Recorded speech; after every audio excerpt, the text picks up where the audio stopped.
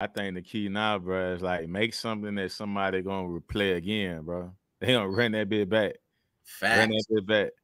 Like Facts. one artist that I be tapping into, bro, since he really rebranded himself, cause he been out, but Money Man, bro, that nigga be spent. That Yeah. nigga, but it's the lane I'm listening to, so it's like this nigga talking about hustling and getting money, and I know what it feel like to be from nothing to have nothing, but nigga, we up now, like For that's real. why I'm on my journey, like I'm trying to get the we up now, nigga, like for real. I But ain't gonna lie, bro.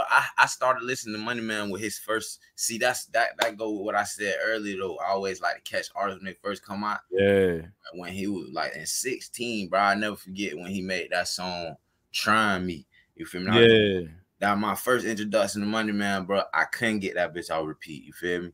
yeah. I couldn't get it was that song right there, and it was T Grizzly first day out.